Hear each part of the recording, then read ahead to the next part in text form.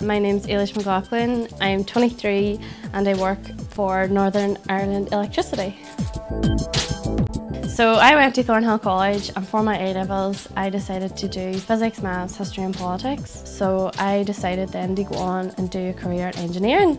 And I picked electrical and electronic engineering at Queen's. I loved solving equations and working out problems to things.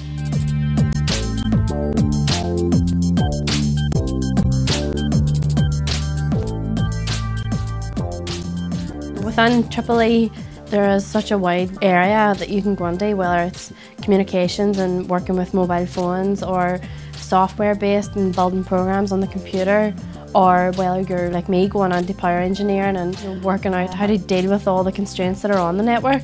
It's hard work, but it's really enjoyable. Within the EEE course as well, Queen's, there's quite a lot of scholarship opportunities. NIE itself actually run a scholarship which means they'll sponsor a student throughout their time at university and offer them paid placements and summer placements as well.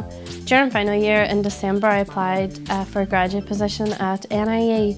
It was tough, but I got the job, which I was very, very happy about, and it was also good knowing I had got the job halfway through my final year, so it sort of took one thing off my mind. Then I was placed into my first graduate role, which is in small scale generation. So my job would involve going out and meeting customers who are looking to put up turbines, whether it's wind, solar panels or anaerobic digesters. Meeting with them and sort of planning how they will connect onto the network, what type of infrastructure needs to be built, whether it's a few spans of overhead line or underground cable into one of NIE substations. Planning that and coming back to the office, costing the job, and then finally getting it to construction. It's quite challenging, there's a lot of work, but it's quite interesting at the same time because no job is the same, and you're meeting quite a lot of customers as well, so you'll be out and about. Along with university and doing the course, I also sort of wanted to expand the types of things I was getting involved in, so I decided to join the IET Young Professionals Committee. The IET is a UK-wide body. I was actually made the chairperson of the Young Professionals Committee, which was quite an achievement. Tonight I'm actually going to meet some of my university friends from the course. We're meeting up for a few drinks and some dinner.